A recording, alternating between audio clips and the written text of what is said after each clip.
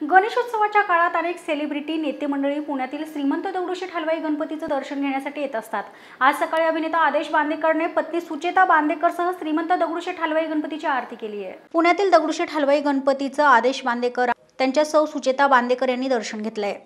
शिवसेना चित्रपट सेनेचे अनेक पदाधिकारीही यावेळी उपस्थित होते। राज्यातील सर्व प्रमुख देवस्थानांनी एकत्रित येत काही विधायक उपक्रम करता येईल का याविषयी बाप्पाकडे मागणं मागितल्याचं आदेश बांदेकरनं सांगितलंय।